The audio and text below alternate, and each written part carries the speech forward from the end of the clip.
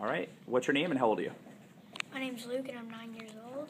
And can you tell all the kids that are going to watch this about your journey from white belt to black belt? What was that like? Well, I started when I was 4 and it was pretty tough. And I got one black belt testing. The first one I didn't pass, but I kept on going and then I finally got my black belt. How do you feel right now as you just became an instructor, a black belt, and a leader? I feel great, and I know everybody that's watching this video can do that.